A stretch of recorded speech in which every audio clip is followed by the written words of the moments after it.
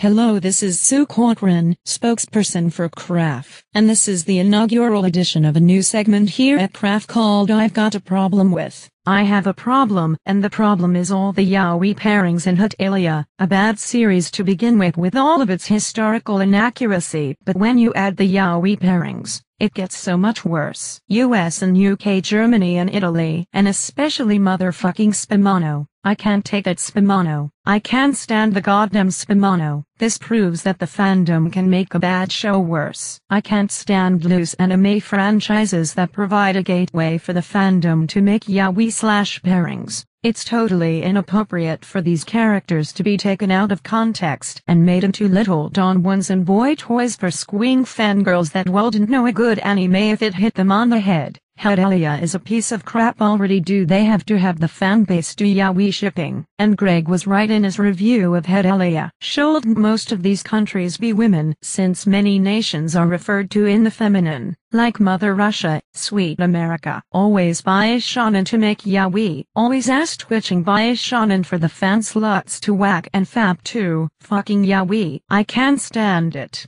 Hetalia fans are worse than tweetards, worse than narutards, and worse than most yaoi fans. Hetalia really gives anime a bad name, especially to us fans that come from a time when anime was that fresh hot edgy thing from Japan unlike any other. Now anime has become stale and has sold out to the lowest common denominator. It's like a man you once loved. A manly man who would provide and protect. That man you love wants to wear dresses and act like and be a woman. Anime has become like that. Just a haven for pretty boy yaoi lovers and sexual deviants pushing for the mainstream to be more like the disgusting hentai subculture. Yes, Hetalia is one notch forward in that hideous direction, just like a fan slut, a fan pig that the no-talent anime creators in Japan these days covet. A no-life having otaku that lives for the fat fodder. Stupid perfs that give the medium of anime and the fandom a bad name. Thank the pigs for that. These shameless pieces of shit that live for nothing but titillation and tits and ass from both genders. What's a plot? What does a plot mean? No, nothing but sensuality.